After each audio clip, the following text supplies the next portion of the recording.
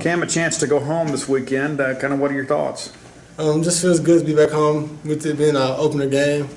I just have to put on a show for the family and just a blessing just to play football in your hometown. You been rounding up tickets all week?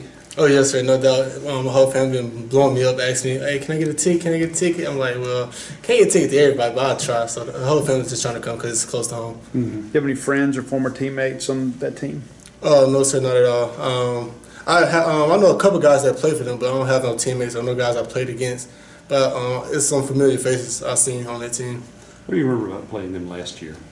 They try to get the ball out quick. They play fast.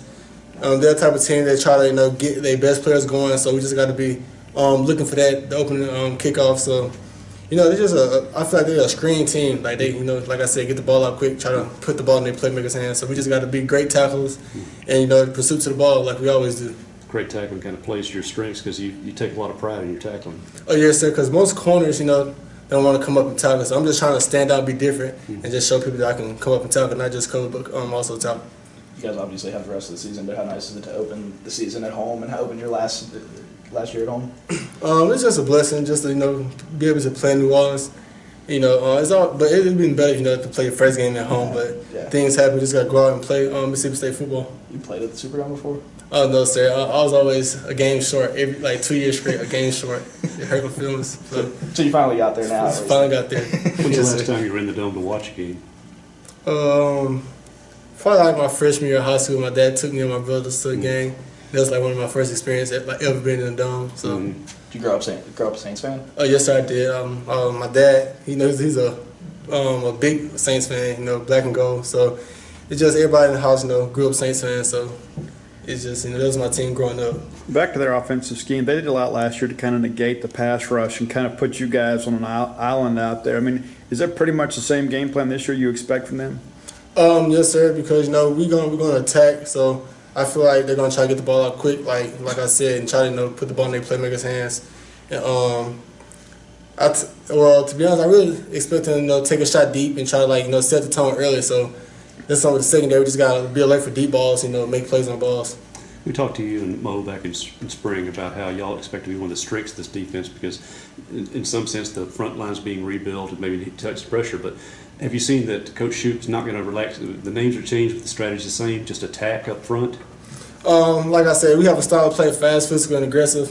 That doesn't change. It doesn't matter who in front, who the 11 that's on the field. Our playing style doesn't change at all. So we just had that playing style, and then we're gonna stick to it. You got more snaps than anybody in the secondary, but a lot of guys have talked to us about Brian Cole, both offensively and defensively. What are your impressions of Brian Cole? My impressions to Brian Cole is he's one of the most athletic guys on the team. He's one of our captains. He's a good leader. He leads by example, and he just he communicates with all of us. He's like the strength of the secondary to me. I wouldn't say I'm the strength. I say he's the strength because he got to know what to do, when to blitz, when not to blitz. So I just feel like Brian Cole, he's improved a lot from last year and made a big step this year. Colleges have gotten away from walkthroughs in recent years, but Coach Morgan's taking y'all down earlier on Friday and give you a chance to walk around the dome. Do you think there's an advantage, especially because it's a professional surface, a guy like yourself can be running backwards, forward, side to side? Yes, that's I think it's an advantage for us to go down there, just be able to touch the turf in the Superdome from the day before the game. So I think that's a good idea for Coach Moorhead to do that for us. Obviously, there's a long time between games, but how ready are you guys to actually play someone other than your own offense? We're very excited. A lot of guys talk about last year, but we're trying to set a new standard for this year, showing that we could be better than last year. So I feel like the whole team's going into this game with a big chip on our shoulder. So we just got to go out and prove that we're gonna make some noise this year. So I feel like the whole team is very excited about the first game. Ready to hit someone other than our team, yes, sir. We're tired of beating up on each other, so we're just ready to beat up on somebody else now.